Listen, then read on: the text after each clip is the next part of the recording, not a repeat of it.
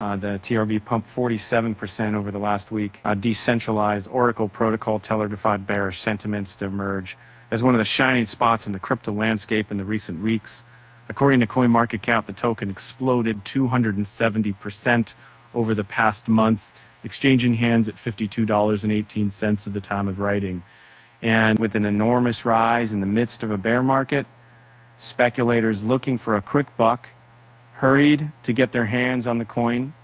However, much like many other mid to small cap cryptos, the forthcoming movements in price could be dictated by a handful of powerful investors. According to data from Chain, dated 28 September, 6 whale wallets amassed as many as 286,375 TRBs of late, amounting to more than $15 million at going market rates.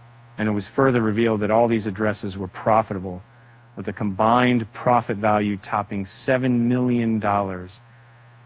Chain said that they could liquidate their holdings any time. Given that they control 11% of the supply, the sell-off might put significant downward pressure on the value of TRB.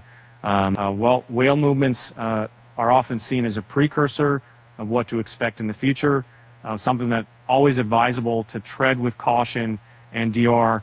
As per sentiment, the bulk of the profit taking took place around 17th September. Evidently, this was the time when most of the TRB holders transferred their stashes to exchanges to dump them. Since then, supply on and outside the exchanges has been flat. Despite this, price pumped by a staggering 47%, and the TRB has greatly benefited from the positive talk happening around the coin, as indicated the amount of mentions in crypto-specific social media groups surged as the coin breached past the $50 level. Cryptocurrencies in general ride high on word of mouth and hype. Therefore, the social buzz might continue to fuel the influx of more traders. Additionally, weighted sentiment was in the positive territory, indicating that the amount of positive commentary around TRB eclipsed the negative publicity. This boded well for TRB in the short term.